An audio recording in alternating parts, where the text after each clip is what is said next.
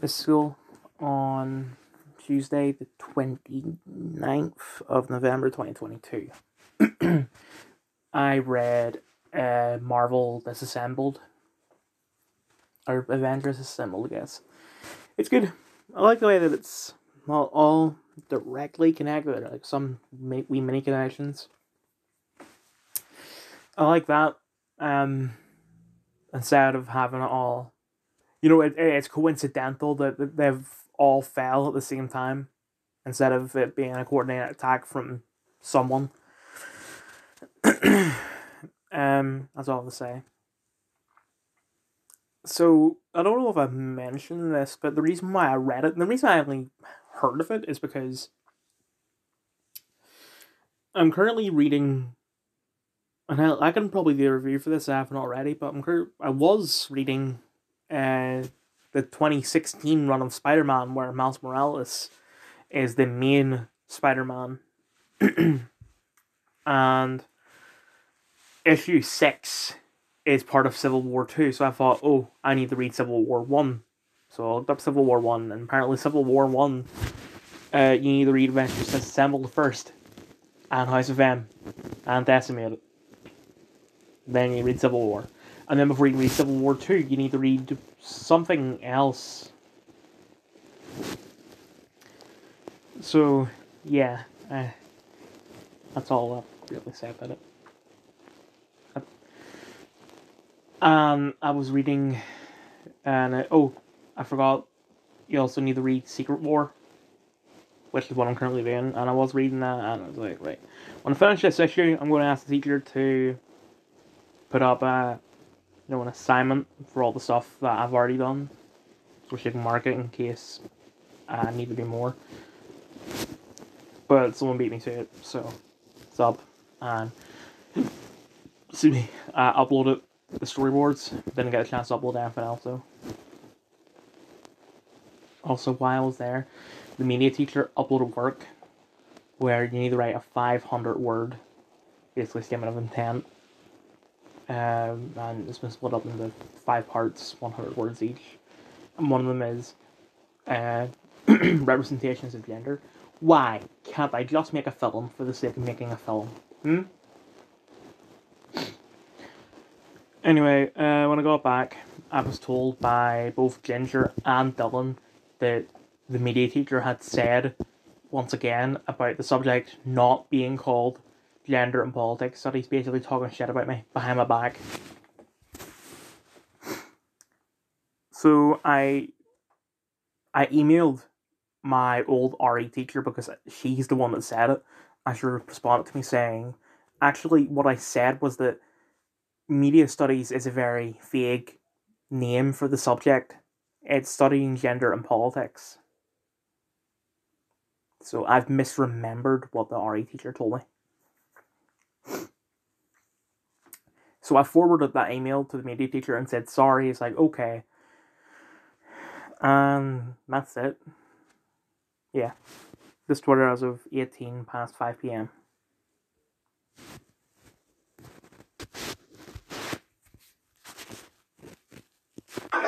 My original wish actually was to open up for Dave Chappelle, but they couldn't make that happen. That's the best he could do. Apparently he's too busy getting rich calling people faggots or some shit. But apparently when I do it, I'm being rude to all the people on the AIDS unit, and I need to leave immediately.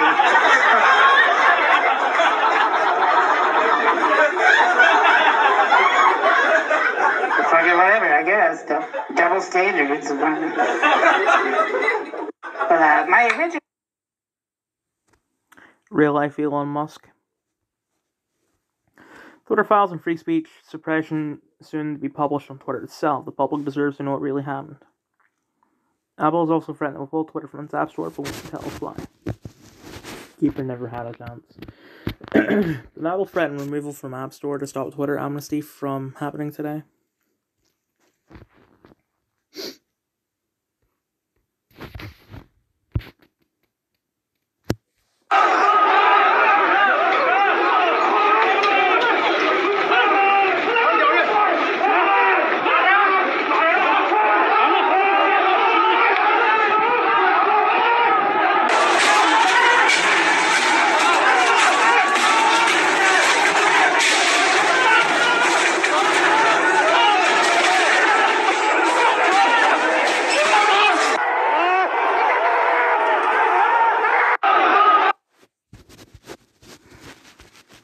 wants to close up 3,000 farms to comply with EU rules. This is a declaration of war on farmers.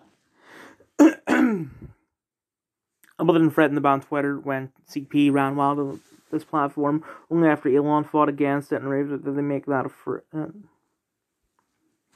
Someone just ran onto the pitch with a gay pride flag during the Portugal vs Uruguay match and elicited massive boos that didn't go the way they had hoped.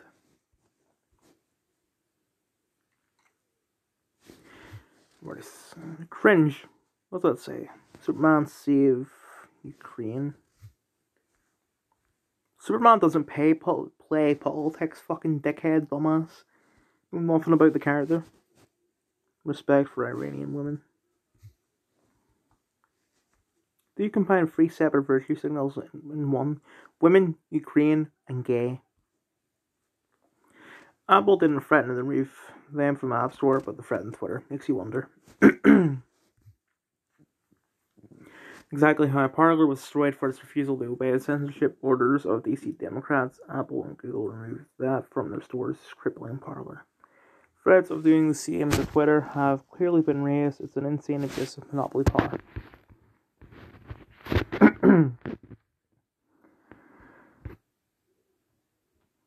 Elon could threaten free speech on Twitter by literally allowing people to speak freely. Elon could this tweet violate Twitter rules. It's called a meme, you joyless twats.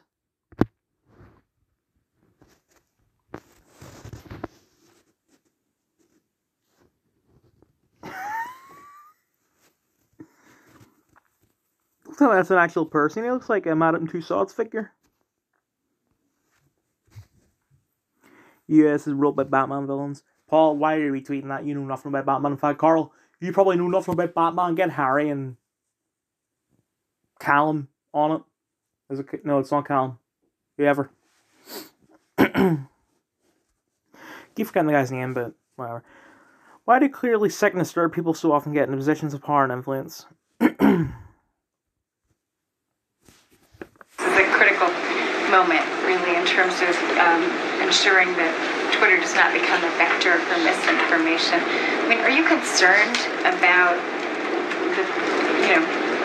Elon Musk says there's more and more subscribers coming online. Are you concerned about that? And what tools do you have? Who is it at the White House that is really keeping track of this?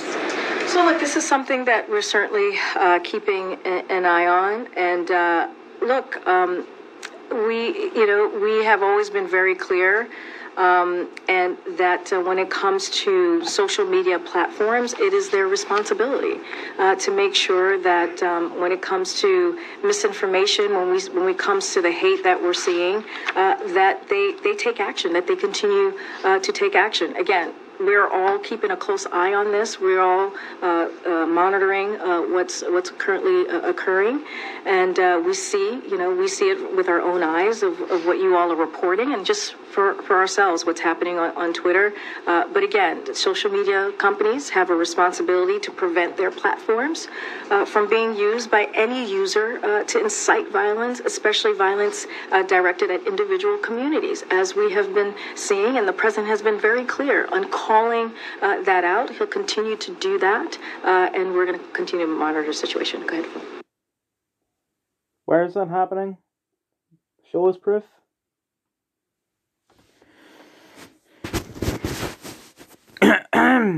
Absolutely insane watching the machine go after Elon for defending free speech. This whole exchange is the kabuki theater. From the ridiculous leading question by the journalist to KJP's obviously pre-planned response. It's a battle for the future of civilization. If free speech is lost, even in America, tyranny is all that lies ahead. Elon, you kill people. Like, I'm not, like, joking around when I say that. You, see, like, big vehicles and all, especially ones that work on, like, construction sites, factories, etc. They're supposed to have a noise that plays when they reverse.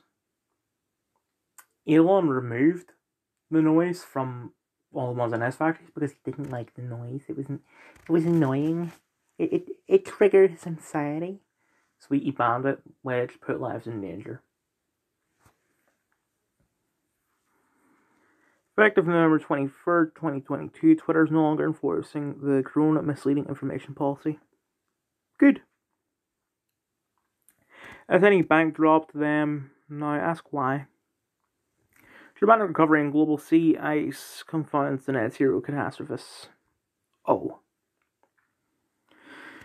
Twitter has begun process to reinstate some 62,000 suspended accounts with 10k followers and more, including one account with over 5 million followers and 75 accounts with over 1 million followers.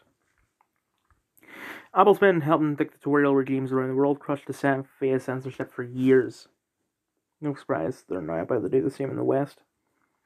As it mulls kicking Elon's Twitter off the App Store, it has now been revealed that Apple restricted the use of AirDrop in China and moved to harm organizational efforts of demonstrators protesting against CCP's lockdowns. The outrage of lockdown and vaccine mandates is only possible with the aid of stringent social media censorship. Now the regime is losing that weapon. They're terrified such abuses of power will become harder in the future. That's why they're all big mad. Paul, stop.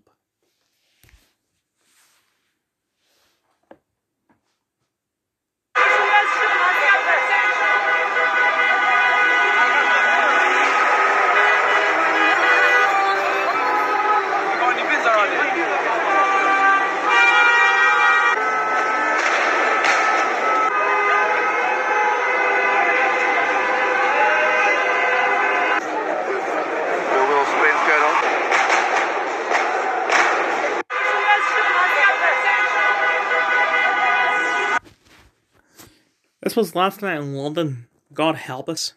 Sorry, I don't know what's happening today with my voice. UK census like Leicester and Birmingham have become the first UK cities to have minority minorities. Alright. In England's second city, white people make up 48.6% of the population, 5.5 million drop in the number of Christians, and a 44% rise in the number of people following Islam. Note that also that illegal immigrants don't fill in census forms. And we all knew this would happen. They're a private company, they can do what they want. The company does what it wants. They must be destroyed. Fauci once again defended brutal Chinese lockdowns, admitting that the communist government is forcibly locking people inside buildings, but adding that if it means people get vaccinated, then he's okay with it. Well, you know what, Anthony? There are vaccines in my dick. If you suck it, you'll get vaccines that you can give the people. New Disney Christmas show features a... Oh no, this is my fault, wasn't it, man? Features a group of children holding up signs that spelling "We love you, Satan."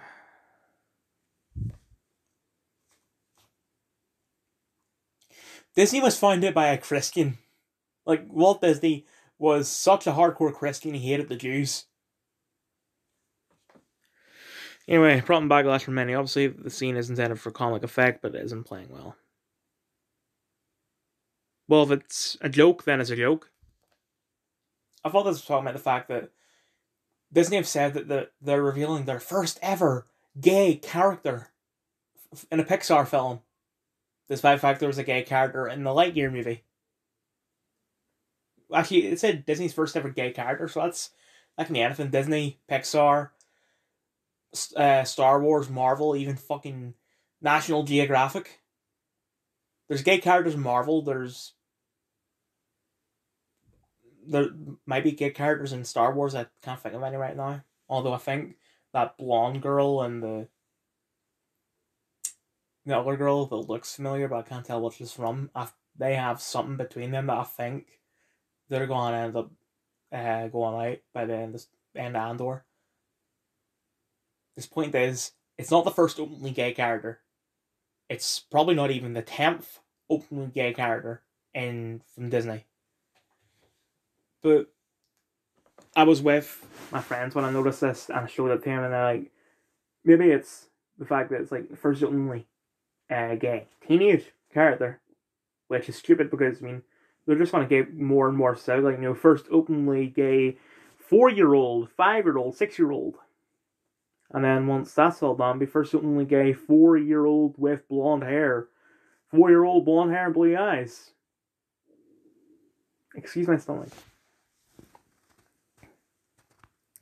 Rand Paul reacted to the news that the Biden administration is struggling to account for some $20 billion in aid that was sent to Ukraine, noting that both political parties ignored his call for an inspector general to overlook it. Podcast going to be delayed by 2 to 3 days this week, but it'll definitely be worth waiting for. Should be out Thursday or Friday.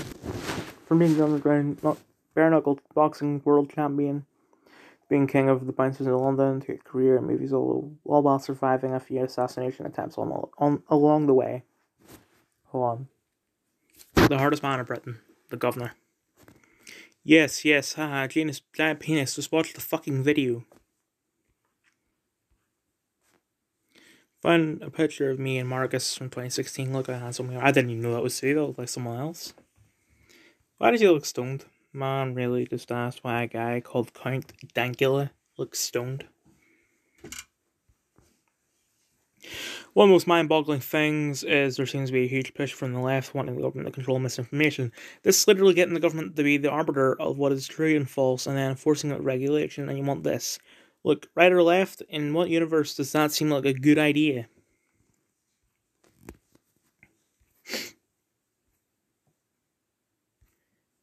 Yeah, neither am I.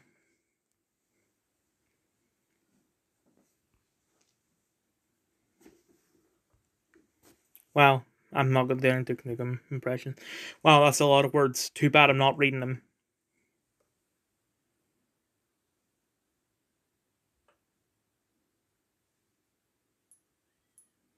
Okay, I'll read this because I just read it in my head there, but I'll read it out loud. Stephen King Estate reveals he died years ago when his Twitter account is being run by a mentally ill, glue-sniffing parrot with Tourette's. I mean, that honestly does sound like... You know, that is what Stephen King's Twitter is like. This isn't funny. Shut up. I always find it fascinating when people try and dictate what is and isn't funny. By the way, this is funny. They genuinely believe there is a set of rules about comedy that everyone should follow, and those rules conveniently always line up with their own worldview in politics. Funny that. This type of person who would go on stage absolutely bomb and then write an 8,000 word blog about how I am funny, the audience are just wrong.